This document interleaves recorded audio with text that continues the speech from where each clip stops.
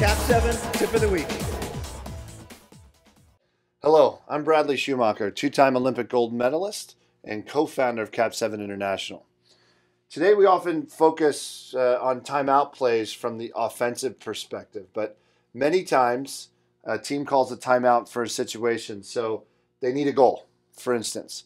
So what I like to think about when another team calls a timeout is, how do I influence what they're doing, and what ways can I do it to kill their timeout?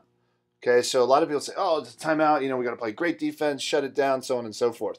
But we can position ourselves before the ball even goes into play to really change what the other team is doing, okay?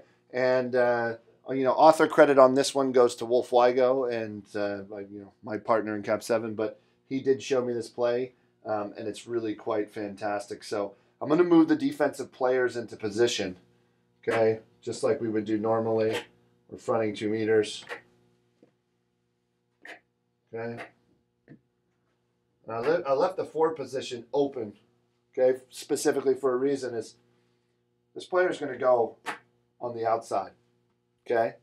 They're going to go on the outside, okay? And as this happens, right? So when you're going into the pool, you start like here, whatever, and then as soon as the referee starts to walk to address the thing, this person slides out. And so when you see the distance is close enough that I can get to the player, but I'm trying to sucker this 4 player to follow me, okay? Because what's going to happen? The coach on the other bench is going to be looking at this like right away, and if it were the NBA, they'd call another timeout, like going, what the heck are they doing? Let's look at this, hold on, but obviously we don't have enough timeouts in water polo to be able to do this. So what they're going to do, and I guarantee it, on the other team, the coach is going to go, cover up, and they're going to tell this person to try to swim to the outside, okay? So the second the ball goes in the goal and they start doing that, this person keeps suckering the defense out as far as they can. As soon as the ball goes to the goalie, or if this person keeps coming in here like this, right? As soon as that happens, right? Let's say the goalie released the ball to here like this, and this is like now 8 or 9 or 10 meters. Jump to here. Jump to here, jump to here. Oh, excuse me. This person jumps into the front and then comes back out, waiting for this person to attack in. So if you think about it, and if you see it in a real-time movement, the panic that ensues from doing this typically kills their entire timeout play. So when you're thinking about this, it's really about the players understanding kind of your sweet spots for the attack, right? So at what point do we say, okay, look, you're way too far away.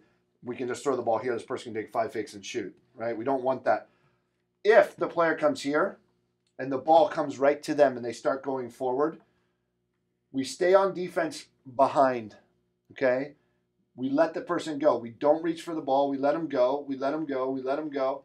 And hopefully they keep advancing in, and then we jump here and then switch here. And hopefully in this situation, as I'm jumping, this person puts up a really low percentage shot, and we're gone. 2-on-1 the other way, okay?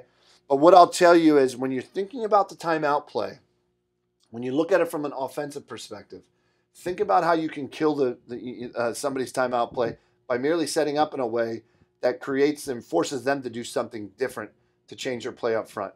That's just one way to kill a timeout.